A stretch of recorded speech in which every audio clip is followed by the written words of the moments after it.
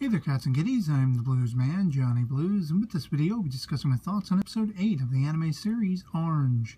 An episode that carried with it this gravitas, this sense of weight to do with Kakeru.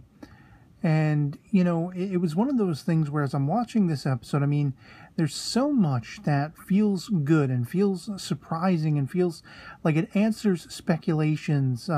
Characters like Hagita, Azusa, and Takako all coming to the fore in their support and their friendship and their revelation that each of the three of them, too, has gotten a letter from the future.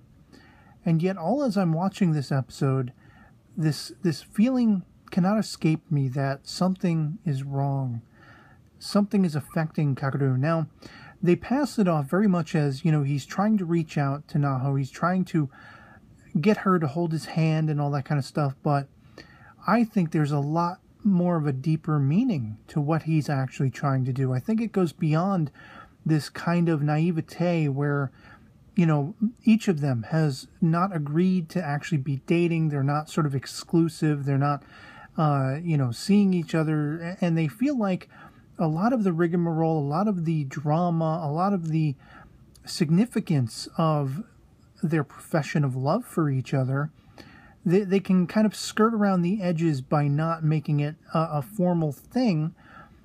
And so thus they will not bring upon each other that much more heartache should something down the line tragic befall either one of them or any of the group of these friends. And I really believe this is a specious sort of outlook. Not only is it specious in the idea that they're kidding themselves. They love each other. They made this profession. And they should be, holding each other's hands. They should be affectionate toward each other. They should not be afraid to let themselves be vulnerable with each other, even in the fear of the worst potentially happening, even in the fear of one or the other of them losing one or the other of them. And I really believe that, of course, there's a naivete on both of their parts, Naho and Kakeru respectively, in their summation of this situation. But I also believe it's specious from a storytelling point of view.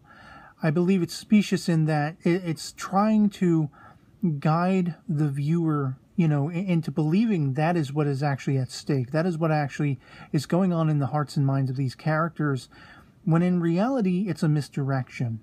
I could not help but think all through watching this episode that Kakeru, for all of his showing himself to be happy with this, race that they want to get him involved in. They want him to be the anchor, sort of the heart and soul of this upcoming meet.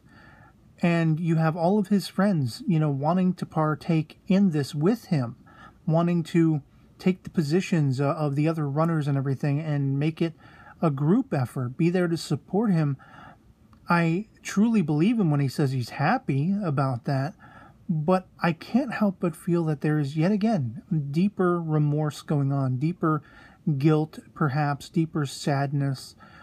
And it was one of the sort of standout qualities of this episode. The most standout quality to me was, this is fixed. Kakeru is going to die. He is not going to survive. And it's really about making his life and the lives of his friends that much better, because you can easily see in the future incarnations of all of these characters, it's an unspoken regret, but one of their regrets is it took this long for us to become this aware. And especially with him passing out during, running, it's one of those things that harkens back to one of the earliest speculations. Could he have a sickness? Could he have a disease? Could he have health problems? Might his death, might fate hold in store for him a permanent sort of destruction?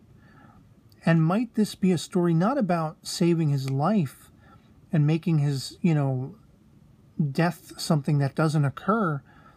Could it be rather that these friends want to be closer friends and they want to be there for each other? There's, they basically had to twist Naho's arm to get her to be honest with them, and the same with Suwa. It took both Azusa and Takako sort of teaming up against him and confronting him before he would let its hair down and say, look, this is what happened. I got a letter. You girls got letters. Hagita got a letter. Everybody has gotten a letter. And by the end, you know, there's a significance to that bonding up on the roof where they all put their hands together and they make that vow, we're going to save Kakadu's life. But maybe it's more about saving his happiness and bringing this group of friends closer together. I mean, look at all the time that Suwa and Naho are spending together. Even Suwa's mother is excited about the idea that he's calling Naho, thinking there's probably more going on. And maybe there is. Maybe that is the formation of the relationship to come. Maybe these letters, which Naho, you know, basically makes the case that we shouldn't be so dependent on, and I'm not going to anymore in this episode. She's going to try to, you know, live every step forward without relying on this crutch that is this letter. Maybe these letters only have half-truths and only have so much truth in what past they decide to reveal. Maybe it's not so much about the future being changed with everything that they do that the letters purport, but maybe these are more cunning in, you know, how they have been written out. Maybe, in fact, they began with the utmost truth, but as the future events unfold in this present for these characters, perhaps they are purposefully misleading and misdirecting and wanting of these characters to form bonds between themselves in an absence that is perhaps inescapable. You know, the absence of their friend, their loved one, Kakaru. And maybe that is the true heart of the regrets they feel. They're trying to save themselves for their loss that is perhaps inescapable. I mean, these are just some of the things that I was really weighing watching this episode because of all those sequences where Kakaru holds out his hand and he has this sad reaction like, why won't she be affectionate toward me? Why won't Naho take my hand? What is wrong? What exactly is wrong with me? What's wrong with her? You know, all of these things are probably going through his mind, and you have to understand it from a Japanese cultural point of view where public affection is seen as taboo. And there is, a pent-up nervousness and almost repressive quality in the way Japanese people behave around each other, even when they're married. You know, they do not make overt sort of shows of affection. And then with the youth of being in school and being a young woman like Naho is, people suffer from really hard and harsh anxieties, and she has been steadfast in overcoming each obstacle that stands in her way. But it's an evolutionary process. You can't expect her to just flip a switch and suddenly undo everything she's known from the moment she was consciously aware from her birth. This is the way people behave. This is what is normal. For her to break that mold is a very sort of tall hurdle to bound over, to leap across.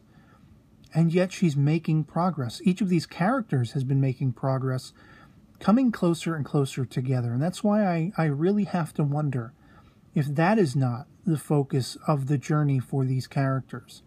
Rather than the saving of Kakaru's life, maybe it's make what is left of his life as good as it can possibly be and save ourselves from the regret that was there the first time when we didn't try to make him happier, when we didn't forge a bond between ourselves, when we didn't become faster friends, so that our future can be bright for all of us, not just one of us singularly.